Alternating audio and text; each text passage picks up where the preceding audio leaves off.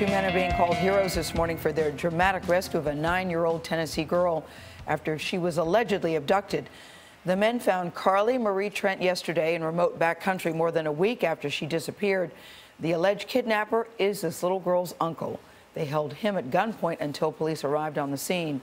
Omar Villafranca is at the hospital in Johnson City, Tennessee, where Carlie was taken after being freed. Omar, good morning. Good morning. Police say Carlie Trent looked okay when they rescued her, but they brought her here to the Johnson City Medical Center to have her properly evaluated. Investigators felt that she was in imminent danger, so they issued an Amber Alert last Thursday to try to find her. Hi, it's me, Carlie. Carlie Trent was found in an area so remote, police needed four-wheel drive vehicles just to reach her.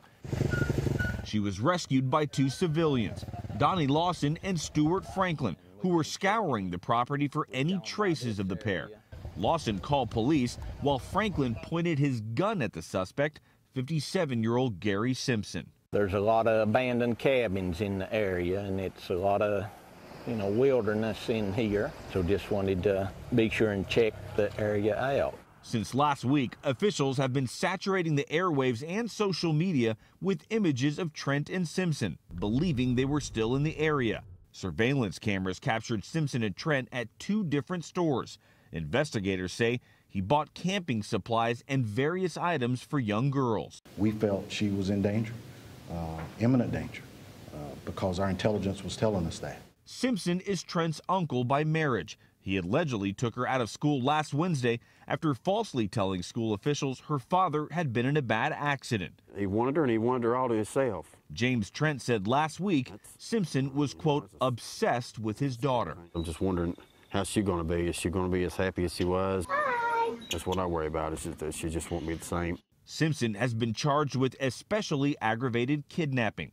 He had just been added to the state's 10 most wanted list prior to his capture. We appreciate you coming out and looking. The case generated intense interest in Tennessee.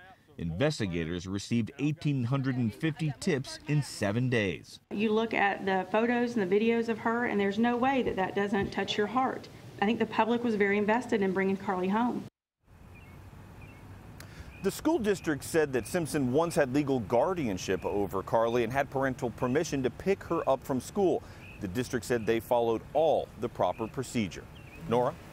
Omar, thank you. It was nice to see the community rally to help find her. Really, it had such a happy ending. Agreed.